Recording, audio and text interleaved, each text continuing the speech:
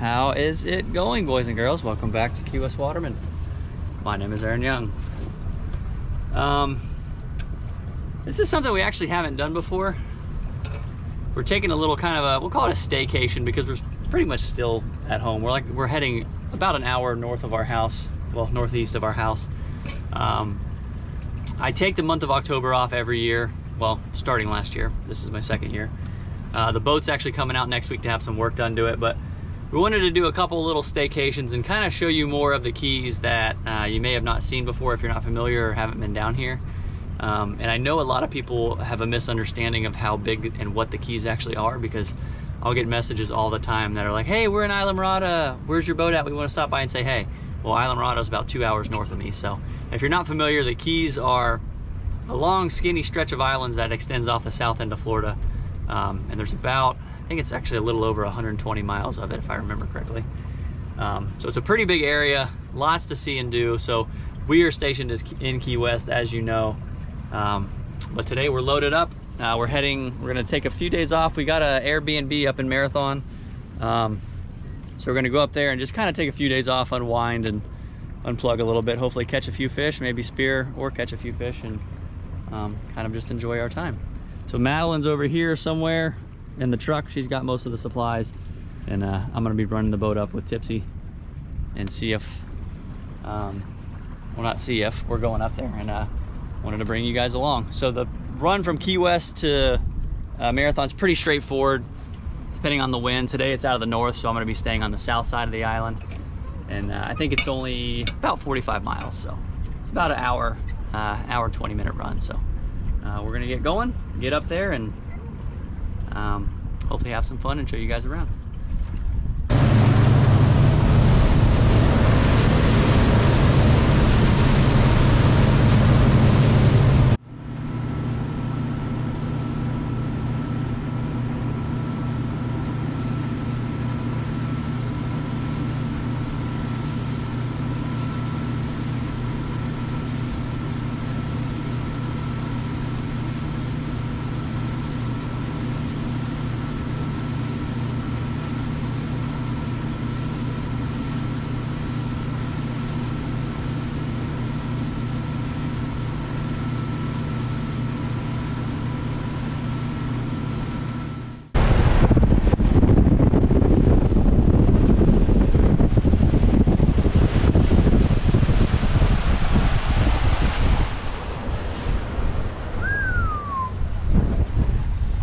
Tipsy, we made it.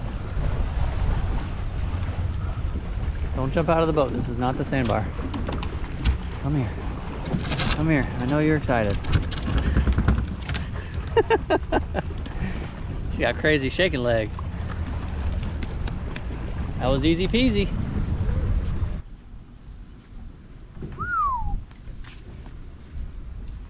And we are here, tucked away, safe and sound. As you can see, Pal and Malin made it up. She drove the truck separately. And one of the more common questions I get as a charter captain, I guess just as a business owner in general, when people are coming down to fish or dive with me, they're always asking me where's a good place to stay. And quite honestly, we don't have an answer, because we don't stay anywhere other than our house. So I thought it'd be a good idea to kind of showcase the property we're staying at and just kind of give you a rundown on it. Like I said, I drove the boat up. Super easy getting in here. We're in Key Colony Beach. I actually, when I was younger, we visited here a ton with my family. We spent pretty much every summer here for several weeks, and a lot of good memories here. But it was cool to come back, so I pulled the boat in. I've been talking to the owner, super nice guy. Each unit here, this is 2 separate units. Each unit has 40 feet of dock space, which is pretty cool. If you are looking for a place to stay, first impressions, this place is gorgeous. 2 separate units, each has its own pool. I'll put a link in the description. Probably the easiest way to find it. It's online, obviously, but as you can see, here we are. We've got just one side. We don't need more than that. It's a fortress. Tipsy, yeah, right. Tipsy found an old used something she's eating. But just a beautiful property so far. We hadn't gone inside yet. Malin just pulled up, brought all the gear. We've got spear guns and all that stuff for this week, and I think we'll head inside and do a walkthrough, kind of tradition on vacation. You got to go look inside and go ooh and ah. check it out.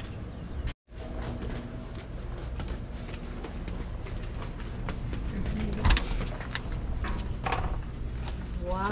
Whoa. It's like brand new. I feel like the Beverly Hillbillies.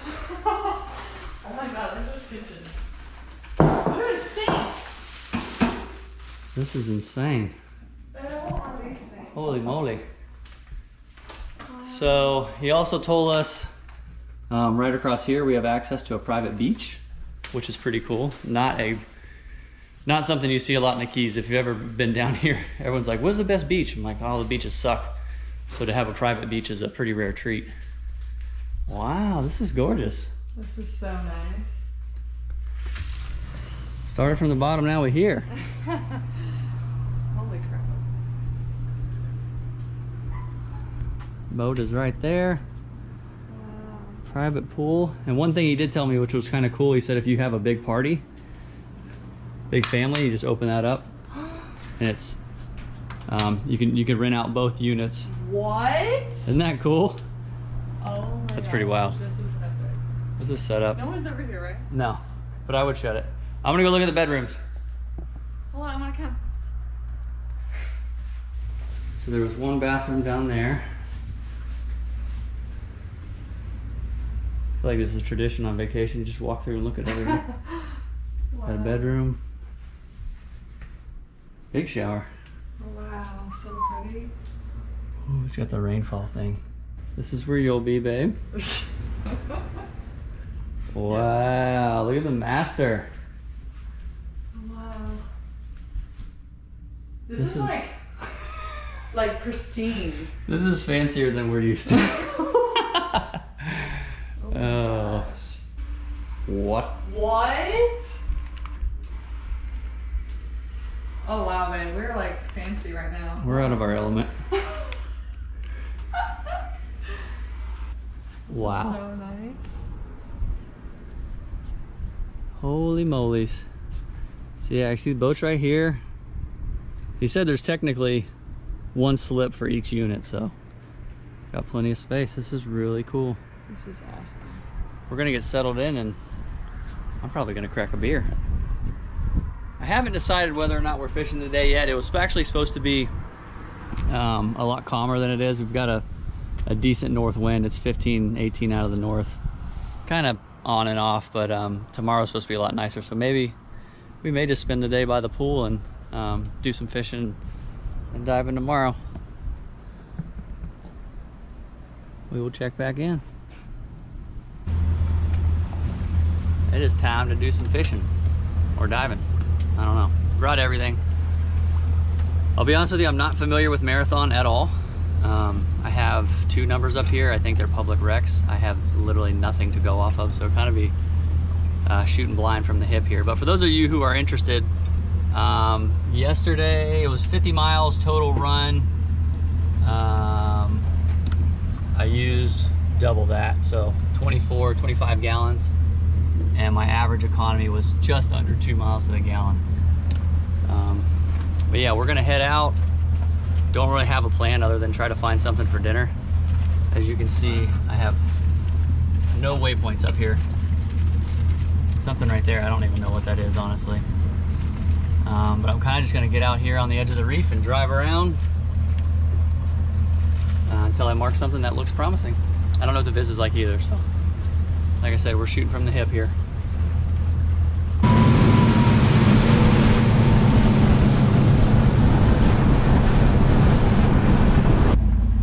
So essentially, I just drove out to the edge of the reef until I started to see some structure.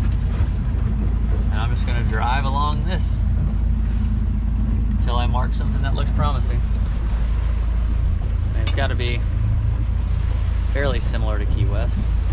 We used to visit here a lot when we were younger, but we only did lobstering and like backcountry red groupers and holes and stuff. We didn't really do much fishing other than mahi and whatnot. So we're gonna try and get on maybe some snappers today. Kind of take it as it comes. So I really haven't marked much as far as life goes. A lot of nice up and down bottom, rocks and thick, what looks like thick Swiss cheesy bottom, so I don't know. Not marking any balls of life, but I think I'm just gonna pick a spot and toss the hook.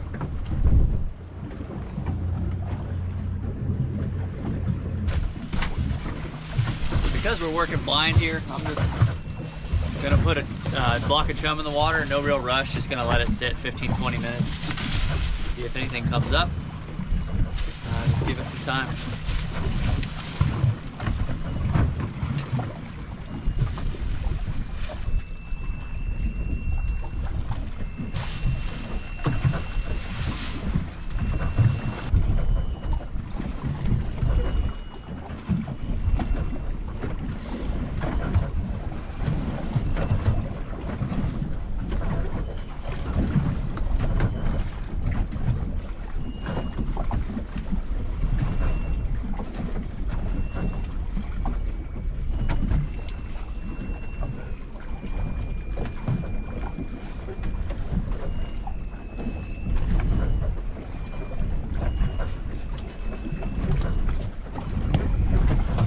First bait down.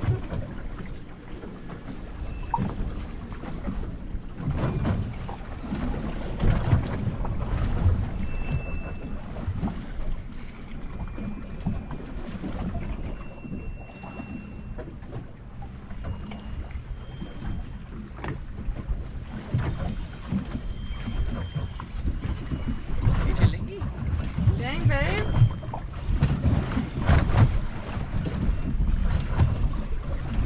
Feels like a food runner or something. Hey! Yay! Yellowtail! That was literally... Ah! That just spit the chum all over me. It's actually a nice yellowtail too. That is a good one. We're gonna call that dumb luck. That was first bait down. Dang. It's a 16 and a half inch yellowtail. Why did I wear a white shirt to go fishing? I have no idea. Uh-oh. You should know by now we don't have nice shirts. We're not those kind of people. That's a good one. That was literally dumb luck. I'll take those all day. Especially for what I have in mind for dinner. I don't know if this is normal, but we kind of live for food, and as I'm eating breakfast, I'm thinking about what's for lunch and also what I'd like to have for dinner. I've been thinking about this sandwich I want to make for like 3 days. I will take it. So we haven't had anything. We've been here about 20 minutes. We hadn't had anything come up in the chum slick. We've just got the chum bag rolling back here. So we're going to use a little more, I use the word aggressive method. And what it is we call them sandballs or sandballing. Some people have different names for it. It's just chum and sand mixed. And essentially it's doing what that chum bag is doing up top, but it's going to do it down deep. And we're going to kind of Trojan horse method this thing. And what you do is take your bait, hide it in the ball. And because there's sand in it, it sinks. We're going to send her down. Alan's gonna break it at about 30-40 feet, kind of depending where you're at, and then continue to feed it. We're in 70 feet of water, and you pop that ball and continue to let it drift, and hopefully a fish will grab it.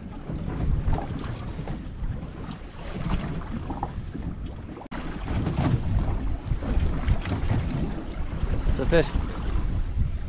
There you go.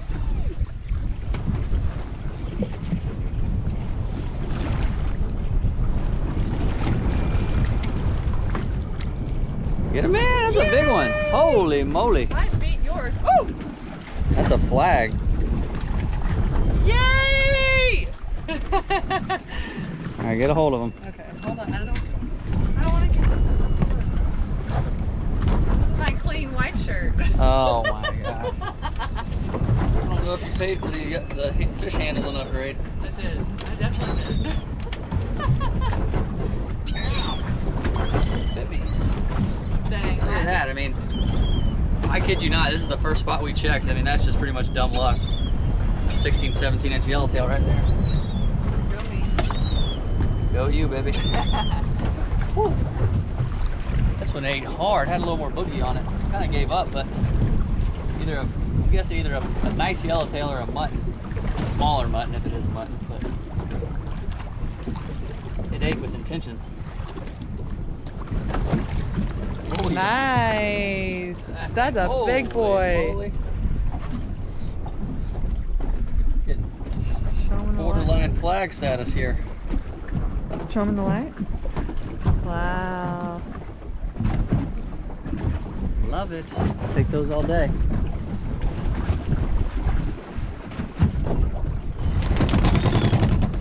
And as always, I brain and bleed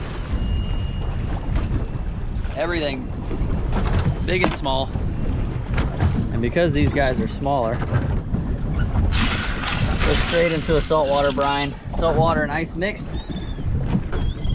think we're doing all right. I'm gonna get 2 rods going.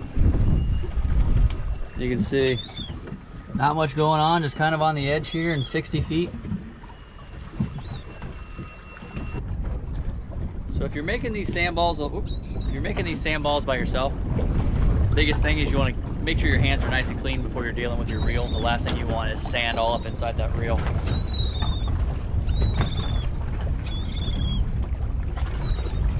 Rinse my hands off real good.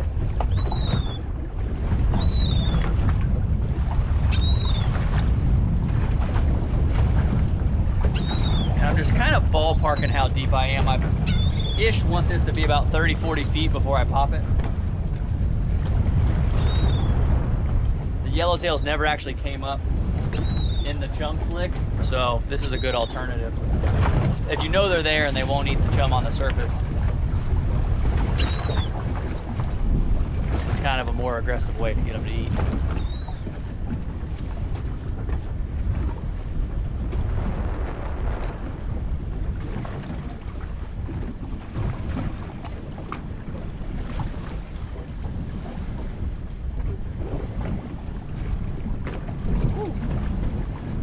Nice one.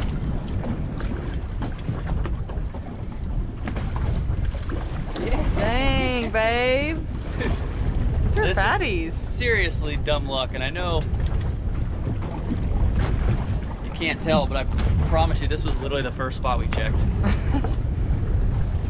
I'd rather be lucky than good any day of the week. Man, you just made a mess. Oh, yeah. I can't blame you, buddy. Pretty sure I got chum in my beard. Yummy. What kind of flavor? Ew. Yummy. Ah! That you almost hooked me. Oh. The fish? You're not closed. Oh. There you go. Reel, reel, reel. You come undone? You come undone? Oh, no, he's still on there. That happened so quick, I didn't even know. Oh, you got blue runners coming up from the slick.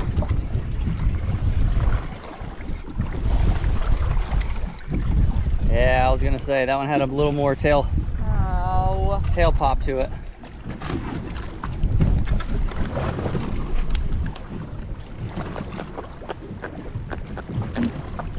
Kingfish bait right there, or amberjack.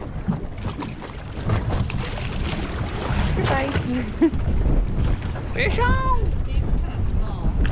Oh, here come the excuses. Oh, got some kick to it.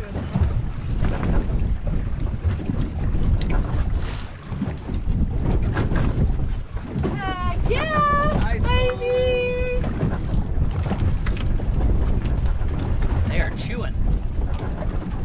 Oh, literally, he just bit your shirt. My shirt. So this method will actually work for like muttons as well, mutton snappers. Scale the bait up, a little bigger size. Kind of the same technique, but it'll work for multiple species. But we're on the yellowtails.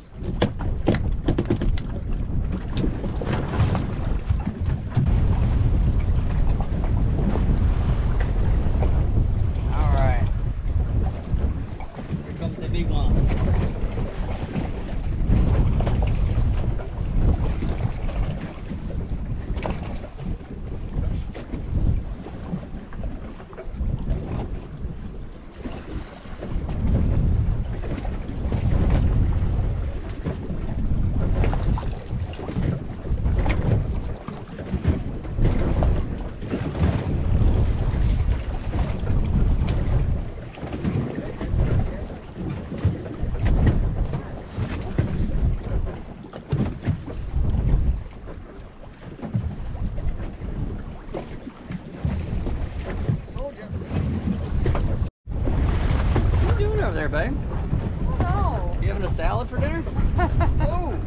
I caught the biggest one. I don't know. This one's got some boogie on it.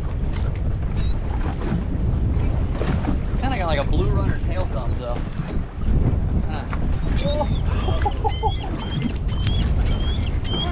You had the biggest one. Oh! Holy crap! Look at that!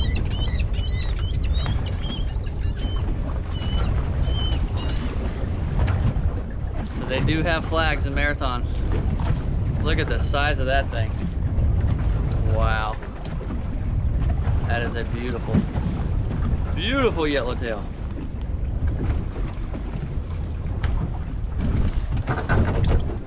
That's about all we need. Pull it into the sun. Pull it into the sun. Yeah, baby.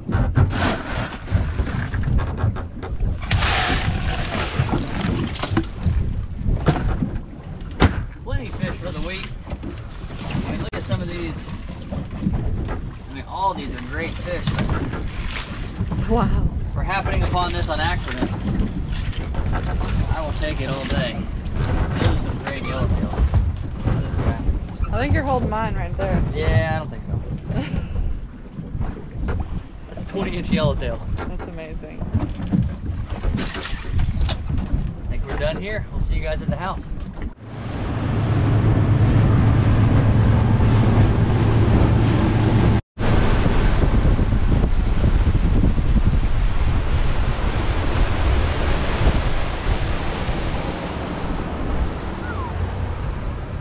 I think one of the coolest things about up here, the reef is like 4.5 miles away. Yeah, 4.6. It's kind of the area that we were fishing, but I mean, shoot, 4 miles, that's nothing.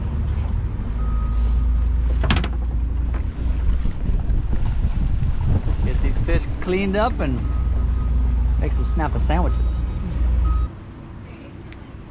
Got our beautiful yellowtail snappers. These are pretty straightforward as far as filleting goes. You want a sharp knife, but not too sharp because you'll cut through a lot of stuff you're not supposed to. With these, I just follow the backbone straight down, keep that flat.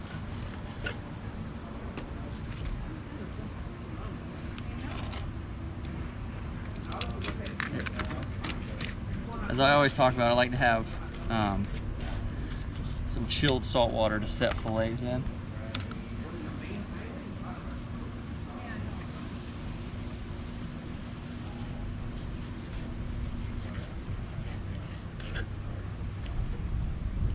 just like so.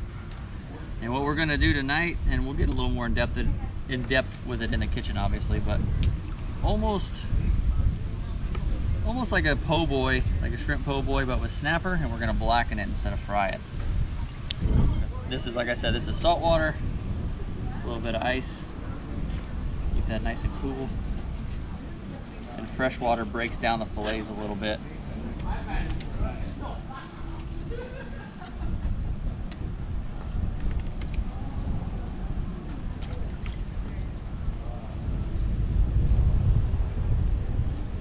Got some pin bows, go about halfway back.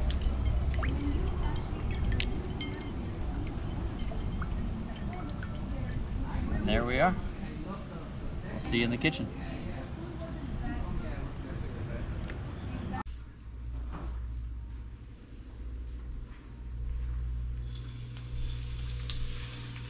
So we're in the kitchen. Taking a break from the pool. Nice having a pool. We obviously don't have one behind the house. What we do is just a little salty, but so we're gonna do I had a shrimp po' boy last week and I kind of felt inspired-ish. So we're gonna do kind of a snapper po' boy, but instead of being fried, it's gonna be blackened. And as always, pauperdons. We're gonna put it on some, well, we're about to toast this, some toasted Cuban bread. And we have kind of a salsa. It's tomato, red onion, cilantro, a little bit of lime juice, lettuce, and mayo, mustard, and lime.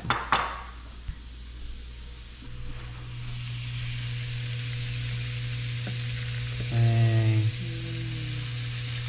Look skills on point. A couple of minutes. Whoop. Alright, so we got lettuce.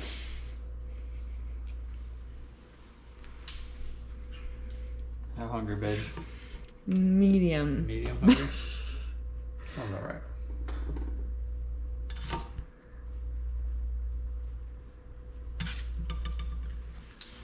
We're gonna go. It's probably gonna be messy. I'm gonna level with you. Oh, wow. That looks good. Hold on, that's my sandwich? Mm-hmm. I need to. Oh, I need that spoon. Need what? What do you need? No, we're okay. Talk to me. We're okay. Definitely lots of sauce. Lots of sauce. All right, that's good. And there Oh my god. is our black and snapper po' boy. That looks so good.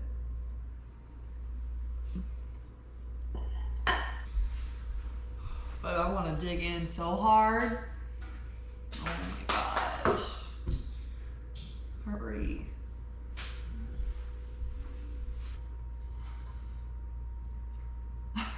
Kind of proud of that. You should be. I'll give it a 9 out of 10 for presentation. And you know when you like draw something up in your head and it never looks like what you think it was gonna? This actually looks like what I thought it was gonna look like.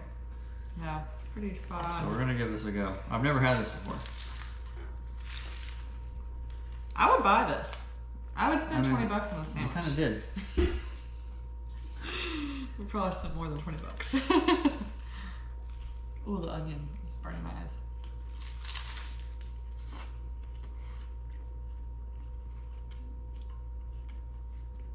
Oh wow. Do I have some on my face?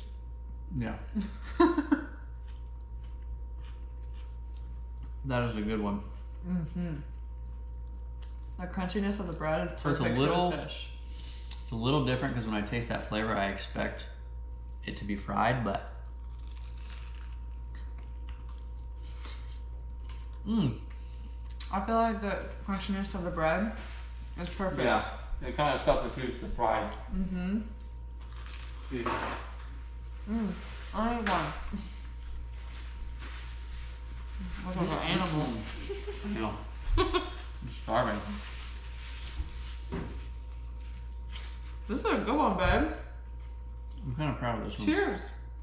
I'm kind of proud, I'm not gonna lie. This is awesome.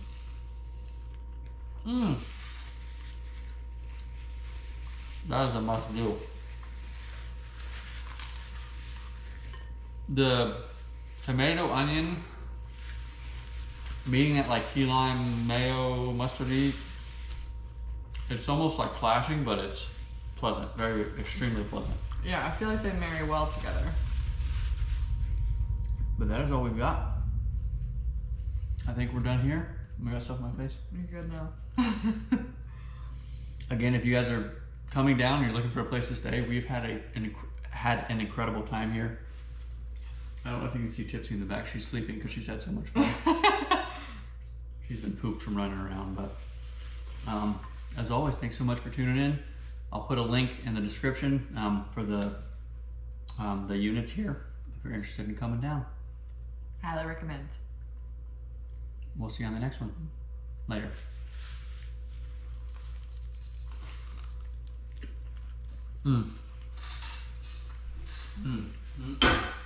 I almost could have my bread like even toasted more. I feel like it's so good with the crunch. That's a good one, babe. I'm kind of proud of that one. You should be. This is a good one.